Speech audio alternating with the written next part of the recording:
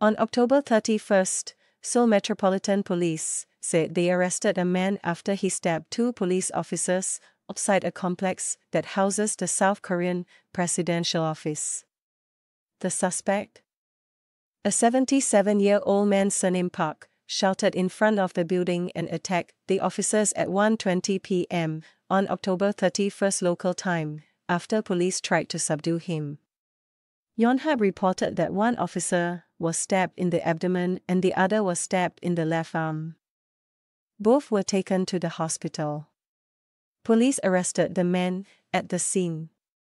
SBS News aired footage of police pinning a man to the ground with a knife nearby. The Seoul Metropolitan Police Agency confirmed the incident but did not provide any details or comments about the motive of the attacker. According to Reuters, a police officer said they would investigate the incident to determine the motive for the crime and whether the suspect had a history of mental illness. The South Korean presidential office did not immediately comment, and it was unclear whether President Yoon Suk-yeol was at the office at the time of the attack. After taking office as president of South Korea last year, Yoon moved the presidential office from the Blue House to the site in Yongsan district.